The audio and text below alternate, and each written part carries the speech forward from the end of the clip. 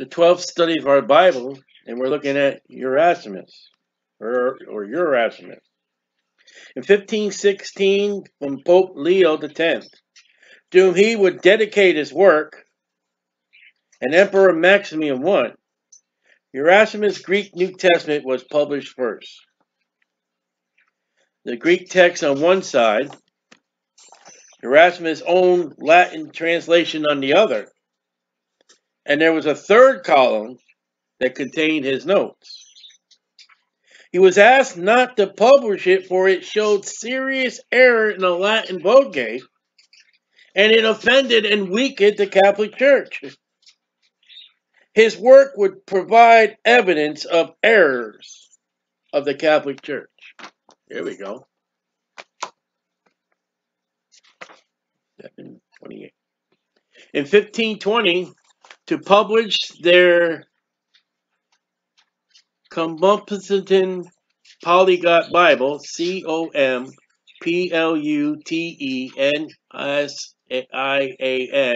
Polyglot Bible. Erasmus' Greek New Testament was published first in 1516, forcing the Spanish team of Cisneros, Cisneros, to wait until 1520 to publish their Complutensian Polyglot Bible, which was published in 1522 AD. In 1514 AD, D'Angelo Lopez de Zuniga, Zuniga, prepared for printing Greek texts support Jerome and Origen. They could not raise the funds for printing until 1522 by the act of God. God set aside a little bit. Until that point, all scholars, educators, and all men had 7 years of Erasmus work. So God held off this Bible that was of the Jerome and Origen, but God held that off so Erasmus's Bible could get out. The Complutensian Polyglot Bible was read in light of Erasmus. Erasmus' work caused the failure of that work. In 1516, Erasmus prepares his work.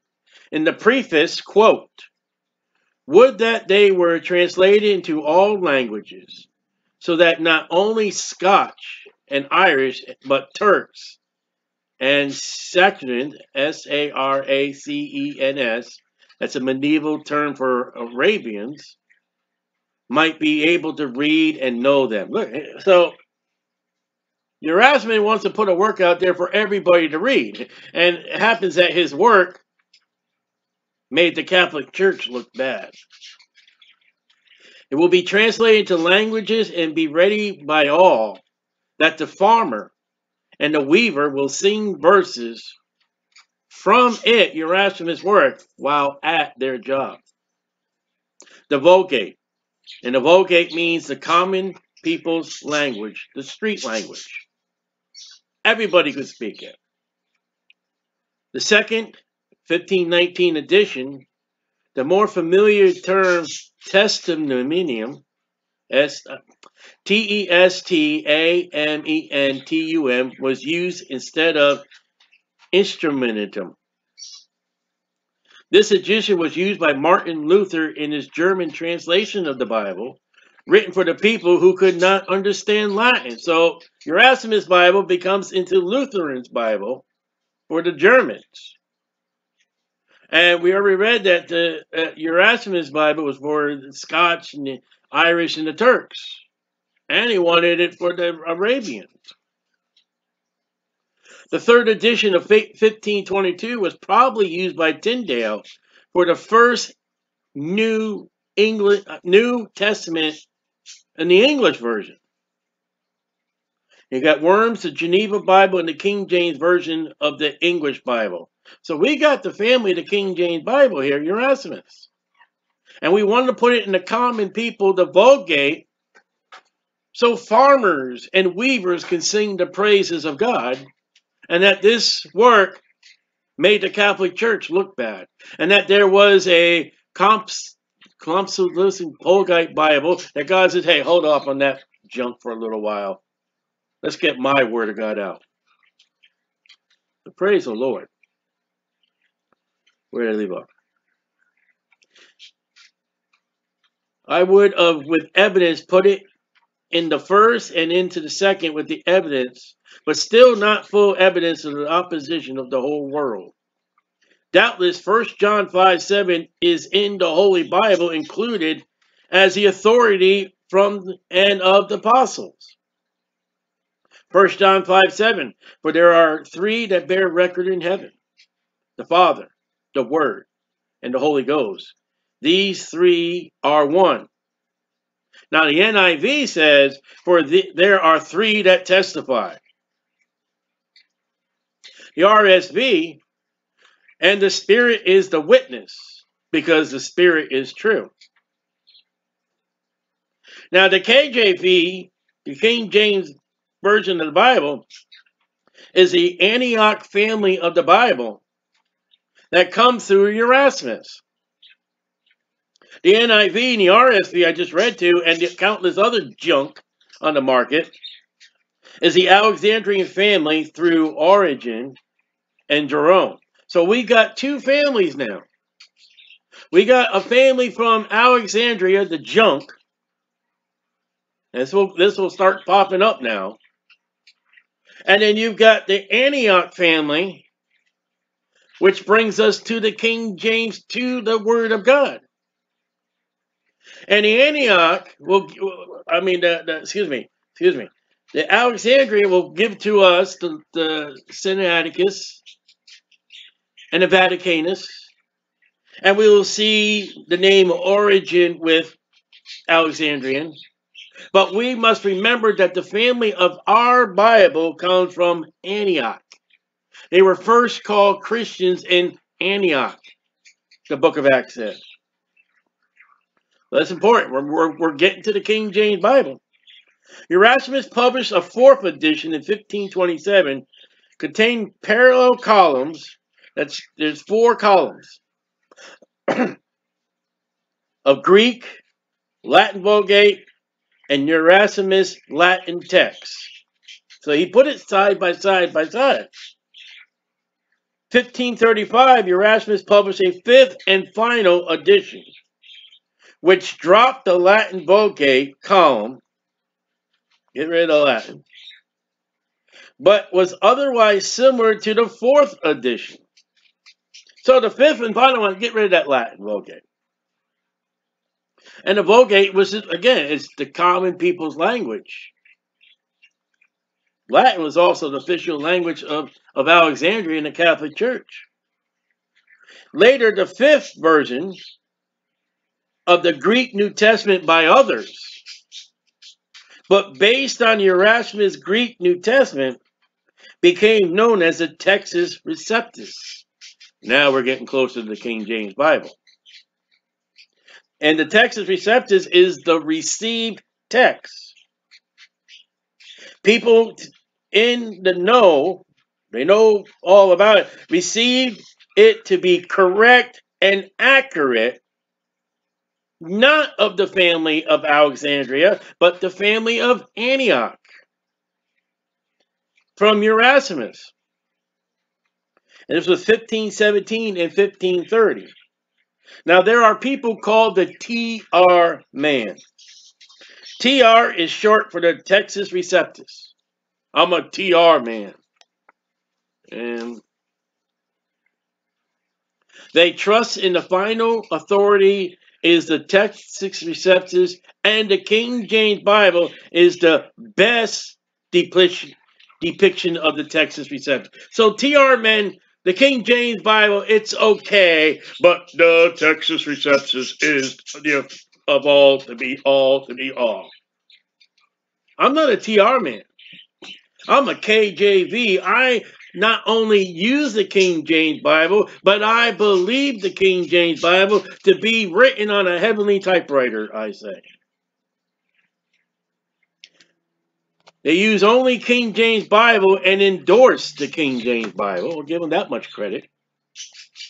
There are schools and scholarship places and seminaries and you know, we use the King James. We also use ASV. We also use the RSV. And there is no final authority. And sometimes in lieu of the originals, in which you can't get, which you can't find. But I am one Bible. King James 1611. Many of your seminaries, there are many Bibles, 3 Bibles. Critical of the modern versions in the King James only. King James is best to them, to the TR men. King James is best, but the Texas Receptus is the final authority. Stopped in 1516 with Erasmus, that is the final end of the Bible. This is what they believe, the TR men. Frame against men and women that cherish the King James Bible. So, TR men will use the King James Bible, but the Texas Receptus, that's the one. Erasmus, in his capacity as a humanist editor, advised major printers such as Aldus Manutius, Aldus Manutius, on which manuscripts to publish. Now, humanists then, the one that was versed in the knowledge of human nature in the Webster's 1828 dictionary.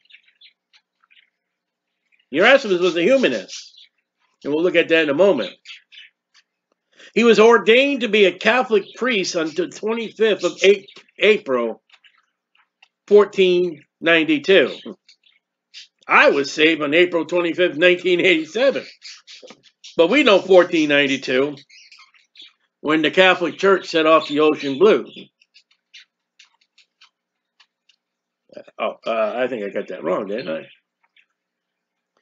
Attacked the church and its practices, did Erasmus did. He wasn't a good Catholic.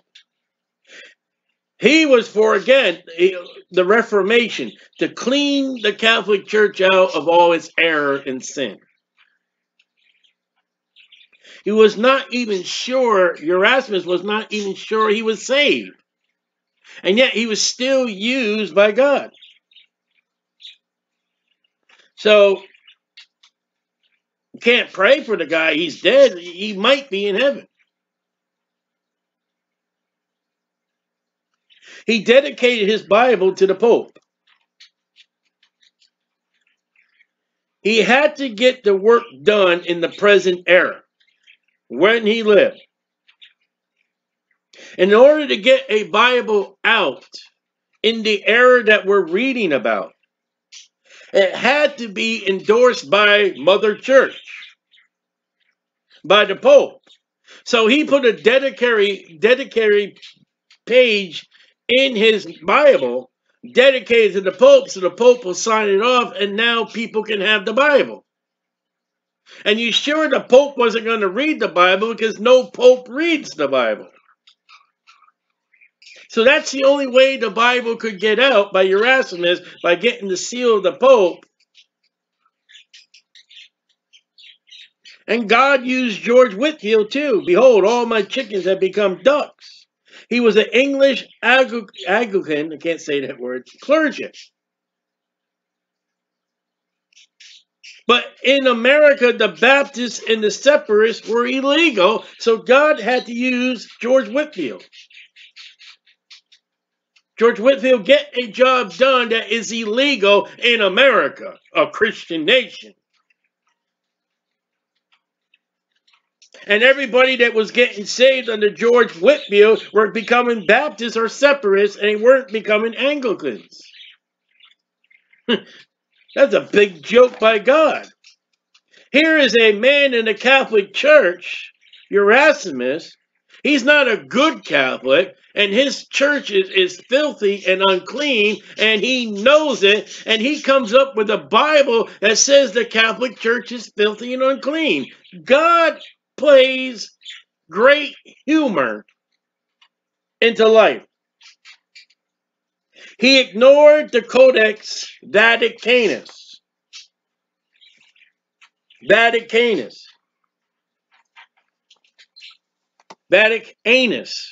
would be a better name. Vaticanus. Vatican is a manuscript work, a biblical work that was found in a garbage can in the city of the Vatican. It should have stayed in the garbage can. But the devil says, no, don't pull that in the garbage. Don't burn that work. I'll use that work for all the filthy, worldly translations that are out there today. And Bible colleges and seminaries will just have romance, and the Vaticanus will be the thrill and the lingerie of biblical scholars.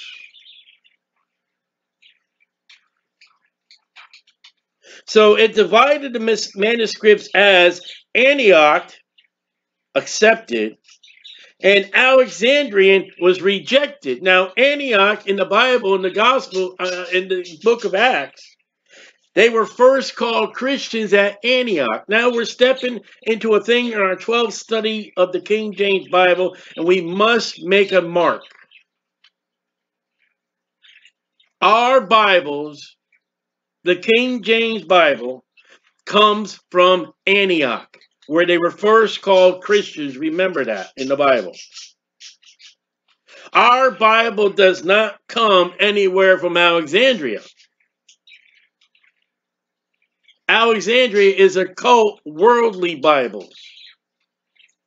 And we'll look at a few names again that will deal with this. And we're touching ground now. We are now in our ground of Antioch, correct, Alexandrian Devil. We have come across a Vaticanus, I call it Vaticanus, Bible that is not Bible, and it's the lingerie of the devil for biblical scholars of Alexandrian. You say, well, what's the Alexandrian? RSV, NIV, and all the other Bible, but the King James Bible. The King James Bible comes from Antioch. It included scripture passages that were rejected by Origin. Now, Origin will be a name that is in the name of the Alexandrian rejected Bible. And if you got a perverted, devilish Bible and all the wickedness that comes from the wicked Bibles, the modern Bibles, you will find that they come from the foundation of Alexandria, and you will find a name associated with that work, one of the names of Origin. And the Origin will be lifted up in the scholarly view as somebody great and wonderful, and they're lying. Now, Erasmus, one of his brightest students was William Tyndale. Whoa, William Tyndale. I want to check, make sure. Yeah, William. No, we haven't done him yet. That was John Wycliffe. All right. I hope we have a section of. Let me check here real quick. William Tyndale.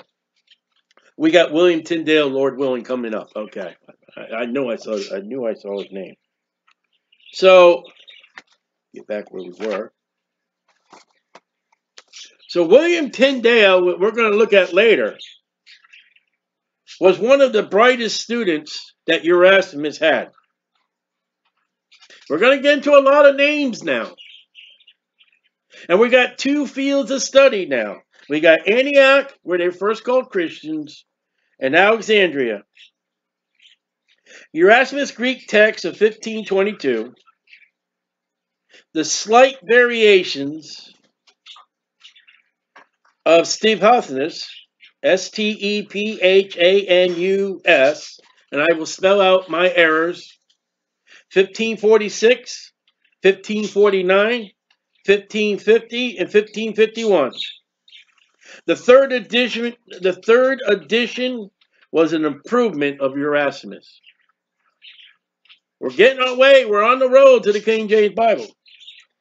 Elzevir, Elzevir, 1624, 1633.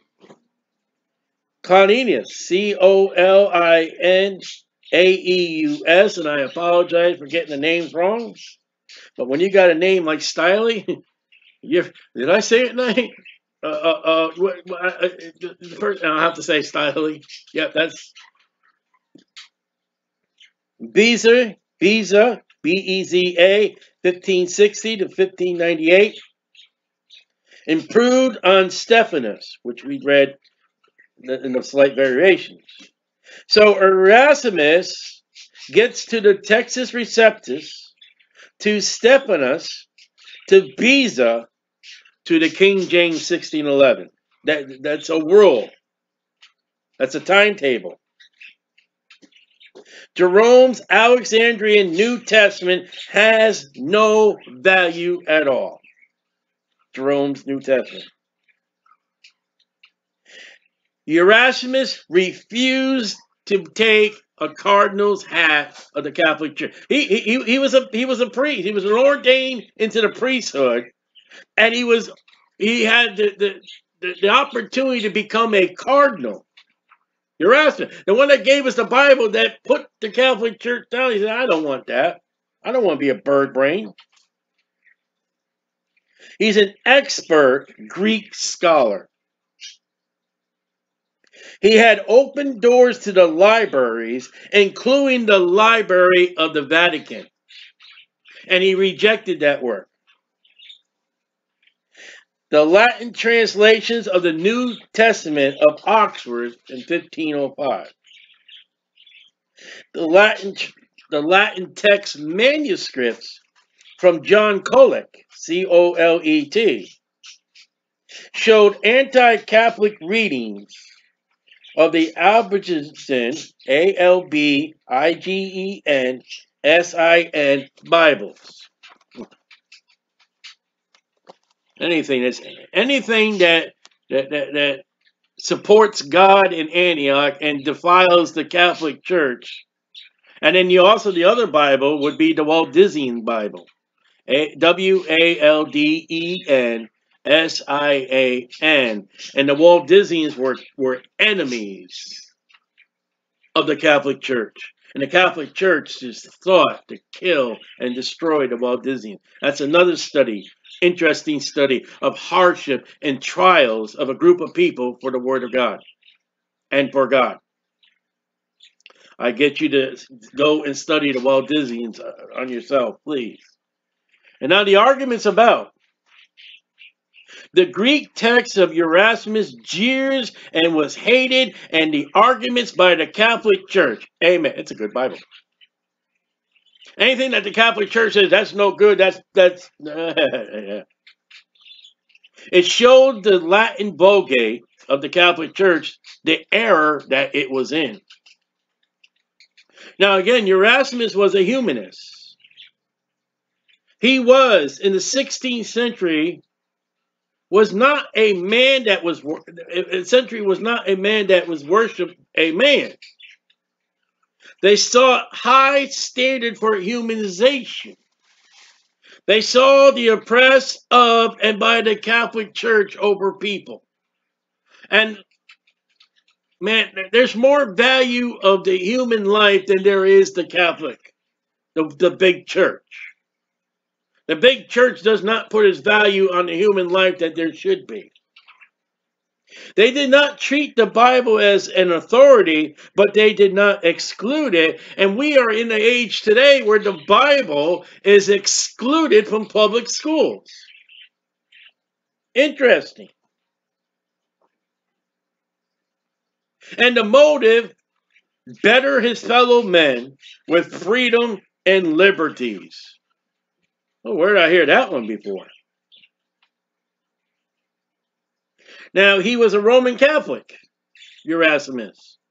George Whitefield was an Anglican. And God used him.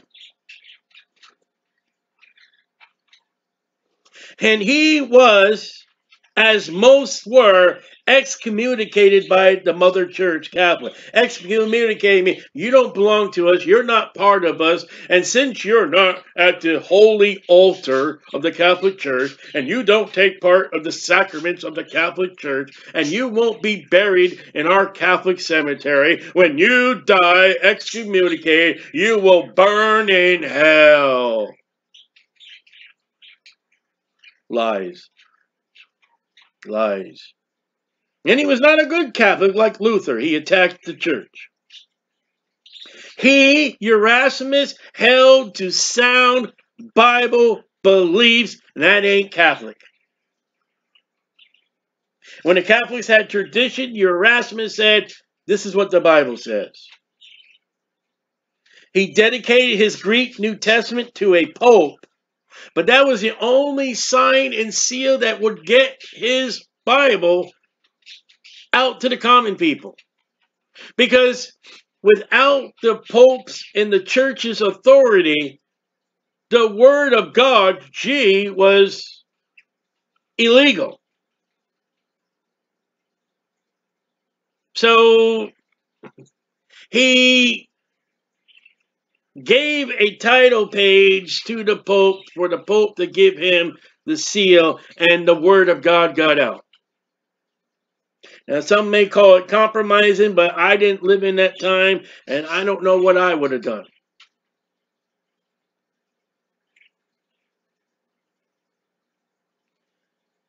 And after seeing what, like we studied last time, what happened to John Wycliffe, Erasmus witnessed that. Few manuscripts were used by Erasmus. And he had access to many manuscripts, but he chose the proper ones. He had knowledge of the Codex Vaticanus, the manuscript that came from the garbage can of the Vatican, that should have stayed in the garbage can, but the devil said this would be great lingerie for the Bible scholars of Bible seminaries and Bible rejectors and Bible correctors. Take it out of the garbage can and let the Bible scholars put it on and tease their flesh. Wow, Sally. I know. Yeah, I know. He ignored the Codex Vaticanus, or Vaticanus.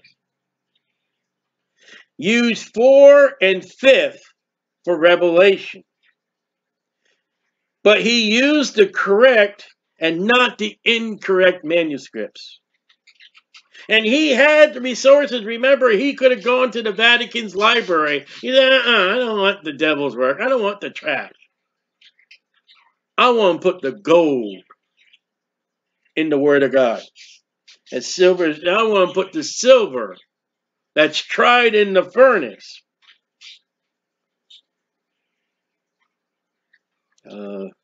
He used the Antioch. They were first called Christians in Antioch. Not in Babylon. Not in Jerusalem. In Antioch. Over the Alexandrian work. Again, we want the Antioch. We don't want the Alexandrian. He had knowledge and the proper Basilian, and I'm going to say that wrong, and I apologize, Byzantine text. You know what a scholar and an ignoramus of a brain's going to do?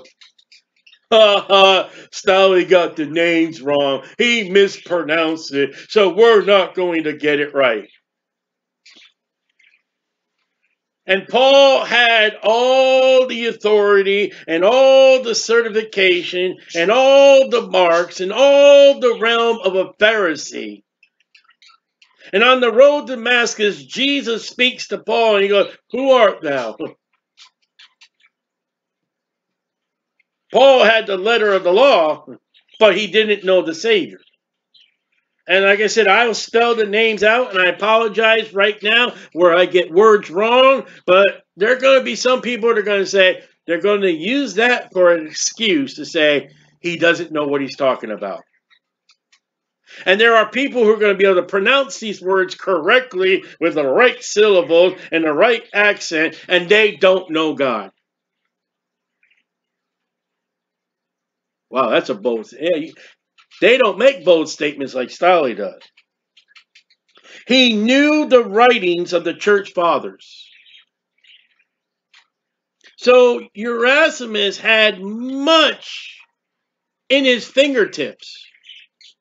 And he chose the proper work of his right hand over that was at the left hand. Was aware of the problems that they had of Mark 16, John 8, and 1 John 5. He knew that their manuscripts that don't include Mark 16, don't have John 8, and don't have 1 John 5. He knew about that.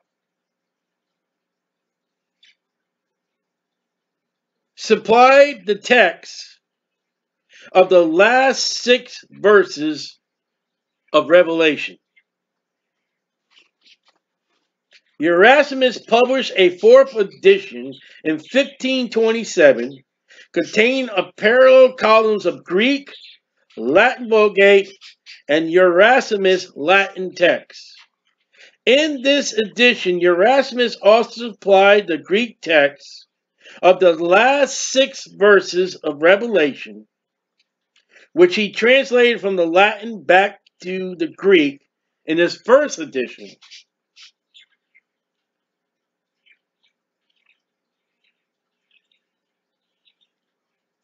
He got late manuscripts from the 12th century that was missing 6 verses, and he wrote his own. Codex 141 has them in him. According to Edward Hills, a well-known man and name, there was access to. So Erasmus had in the Bible, he had passages that were in the Bible that others did not have. And later on, evidence were to find that Erasmus did a good job. Why? Because God is in the road of Antioch. Satan is in the road of Alexandria.